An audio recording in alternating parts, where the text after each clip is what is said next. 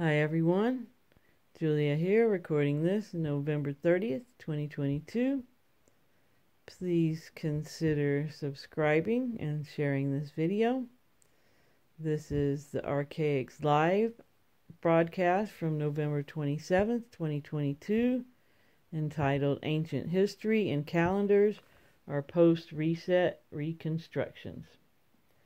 Jason begins by sharing how the William Johnstone book series entitled Out of the Ashes reveals what it will be like after a worldwide reset. He says it illustrates how awful humans can get. Like with the Walking Dead series, where not zombies but other humans were the real threat. He warns that the series is not for the light-hearted. Jason promises to teach what no others teach, and that what he teaches is all verifiable. Jason shows a book published in 1877 stating that the 155-year-old book is a list of charts and tables of ancient literature, which is the same literature available today. Jason claims that cuneiform tablets were found in the hundreds of thousands, and that there is no written record of the pre-flood world. He says that history is entirely recorded post-reset, and that all writings and calendars are in retrospect with factored in begin dates. Jason shares that within the last 5 or 6 years, a date of 2239 BC was given to the oldest writings found. He speculates that cuneiform tablets were mimicking actual electronic tablets similar to the ones we have today. Jason says that he sees a reset population reusing what technology they could, using clay to record events illustrating constellations to show dates. He says that they lost the digital technology, so used the mud and clay tablets to model their electronic tablets. He points out that there are no Sumerian texts that were written in real time, and that the writings came only after a cataclysm. He states that many sources support that the advent of writing was not a gradual process. Jason stresses that the stories on cuneiform tablets happened 500 to 1,000 years before they were written about, and he says that that is a problem. He says that Ice Age propaganda is total BS.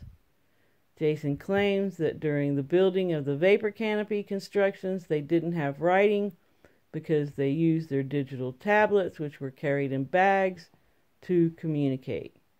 He says that survivors had to come up with a way to communicate, practicing on clay tablets, and that's why there are so many cuneiform tablets everywhere. He surmises that a standard of symbols developed rapidly and spread. He says that during the vapor canopy, writing was purely abstract, and that after the cataclysm, they needed to write things down as they no longer had their crystal-based technology. Jason teaches that once all the infrastructure was lost, that the survivors went to work to tell history. He says that the writings became a syllabus shared with all cultures, and that's why all cultures have similar beginning stories, and that they had over 500 years to spread the syllabus that covered 3,000 years of history in retrospect. Jason explains that Plato tapped into these teachings of the original syllabus, but that they didn't have the full account, and they mixed in details, often injecting far older syllabi. He states that the Heliolythic Empire emerged after the sun appeared, and that the syllabus string of teachings led to the Genesis story. He says that the events of the pre-flood world is part of the syllabus. Jason points out that all cultures refer to Westerners appearing in fleets and then advancing the people.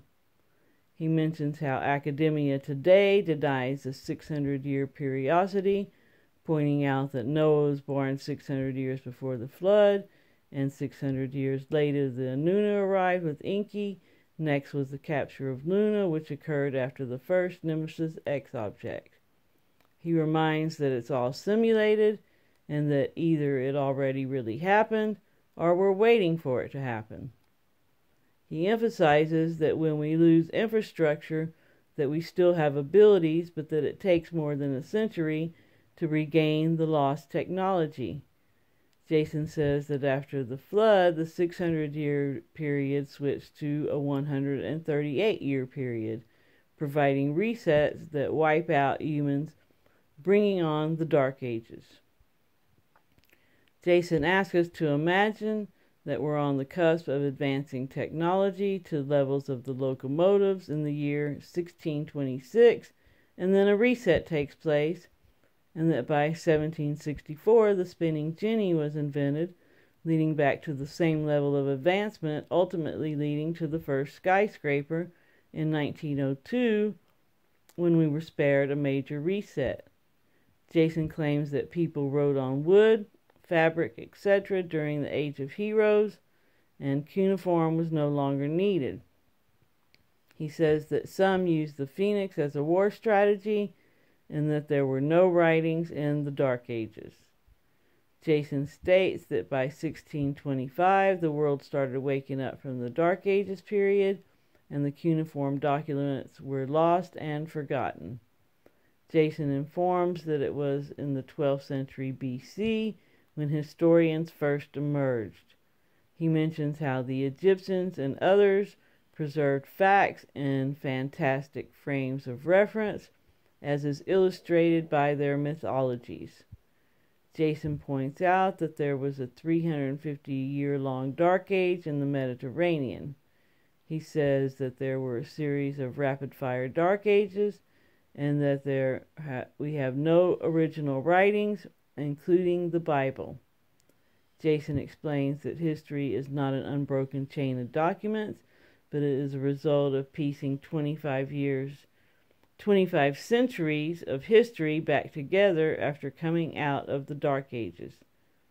He briefly discusses how Alexander worked hard to find the old writings, and that within a 400-year period, historians put together the history of the world the best they could.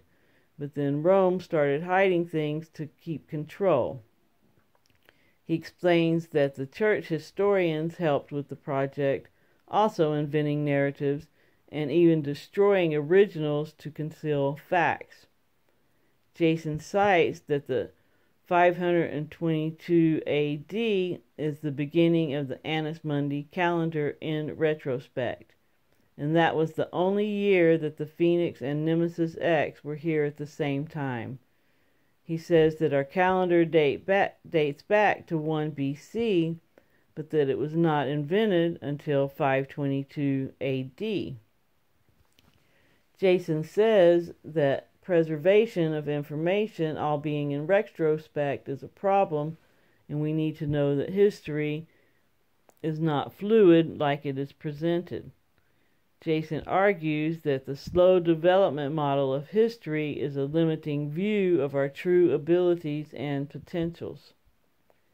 Jason exclaims that books from 155 years ago are still listed today, and that all we have is copies of copies to assist in finding parallel chronomarkers used to piece together what really happened. Jason proclaims that everything lines up perfectly for the 138-year periodicity of the Phoenix event.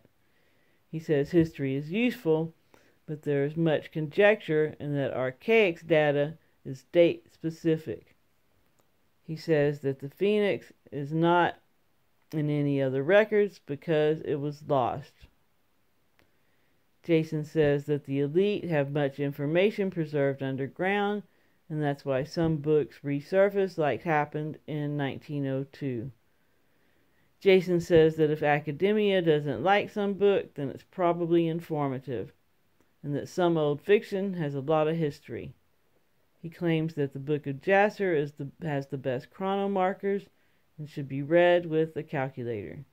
He reviews how Archaix stands for Advanced Research of Chronological History of Artificial Intelligence X, and is a play on the word archaic, meaning ancient. Jason ends by stressing that his information is not fear-based and to please see his We Immortals playlist on his channel. He says that nothing negative matters. All right, everyone, thanks for listening. And if you'd like to make a donation, there's information in the description. I hope you have a great morning, afternoon, or evening wherever you are. Remember to focus on what you want and always help others if you can. Ciao, ciao.